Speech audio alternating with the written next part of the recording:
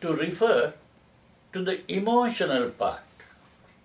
These are the two parts of the mind. Today the modern psychologists use the word cognitive to refer to the thinking part and affective to refer to the emotional part. Sigmund Freud used the word ego to refer to the thinking part and used the word id, id, id, to refer to the emotional part.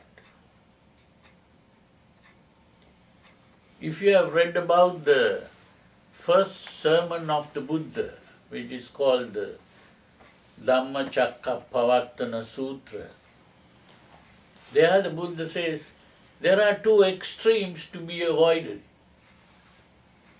One is devotion to sensual pleasures,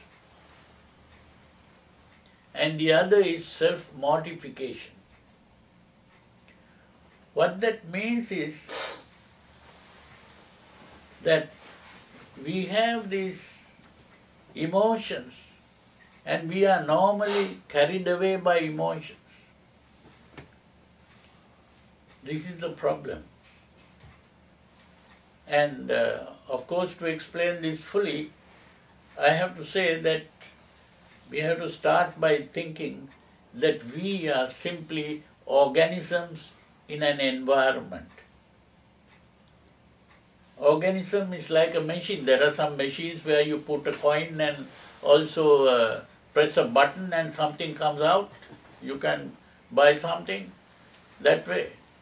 So like that, our body is also a machine like that. When light falls on the eye, you see. When sounds come to the ears, you hear.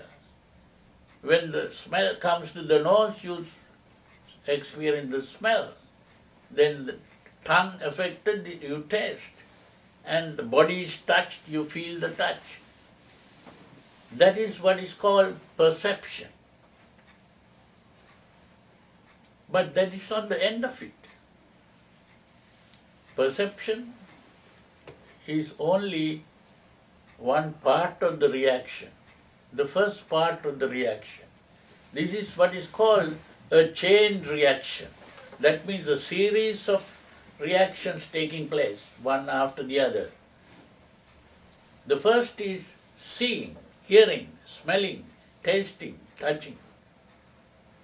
And then all the data received through the senses are carried through the nerves to the brain. And the brain begins to think and interpret what was seen, heard, smelled, tasted, touched, which means giving meaning to what is perceived.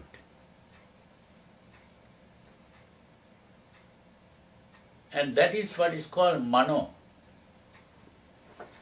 The perception part, the Buddha called vijnana, today translated as consciousness. It's not real consciousness. That's also a mistake. It's perception. Vijnana is perception, not consciousness. It is only when the thinking begins in the brain, you begin to interpret and give meaning to what was seen or heard or smelled or tasted, touched. And that meaning provides the consciousness. You become conscious of a world. That is, you have given meaning to what you have seen, heard, smelled, tasted, touched. But that is not the end. Now if some person comes here and says something, and that person you see with your eye and you hear with your ears, that's not the end. Your mind, which is the thinking part, begins to interpret what was said. And if you interpret that as an insult to you, what happens? You become angry. How does the anger come? A message goes from the brain to a gland, like the adrenal gland, and a hormone called adrenaline is thrown into the blood, and the blood begins to carry this to the whole body. And then the changes take place in the body.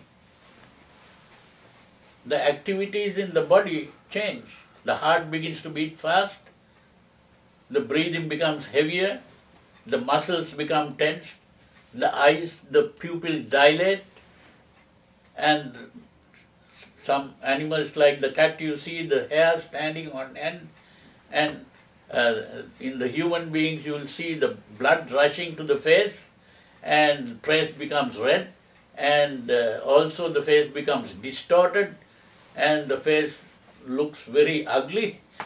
You see, all that happens. That is what is called the emotion of anger has arisen. You have become angry. You see, that emotion is not so much a mental thing, it's a physical thing.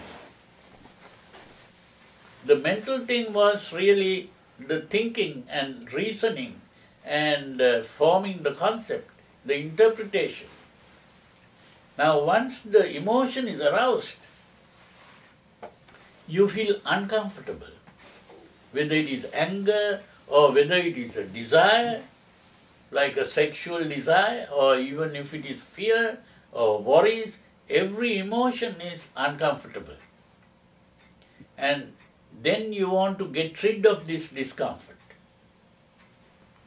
And you get rid of this discomfort by releasing the tension in action to obtain what you desire, or to get rid of what you hate, or to run away from what you fear. Whatever you do, the action is a release of tension. And when the tension is released, then you are comfortable again. That's why if you are angry and you kill the other person, you'll be very happy after that, because you have killed, you say. So all that is the release of tension.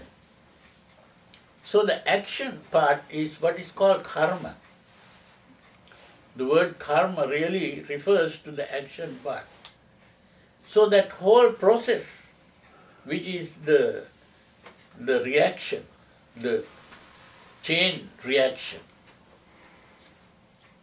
that is all that is really what we call the mind, and then the action part, which is a physical behavior.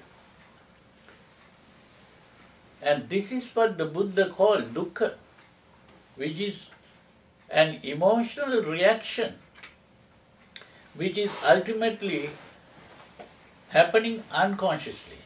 You are not even conscious of what is going on.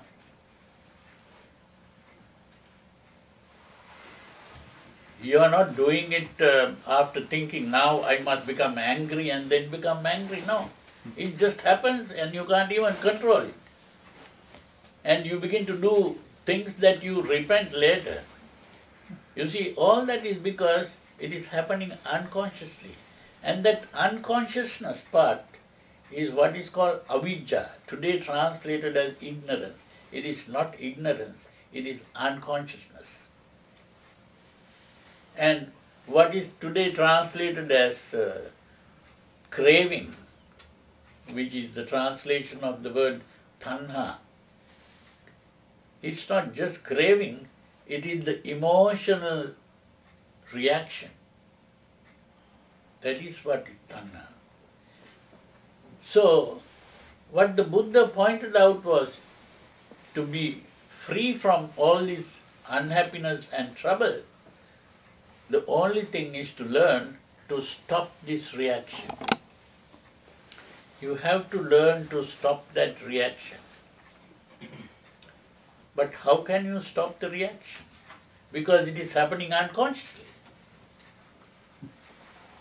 So the only way to stop that reaction is to become conscious of that.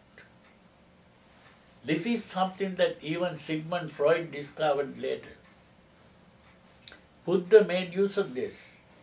And that is what is called sati, satipatthana, which is today translated as mindfulness.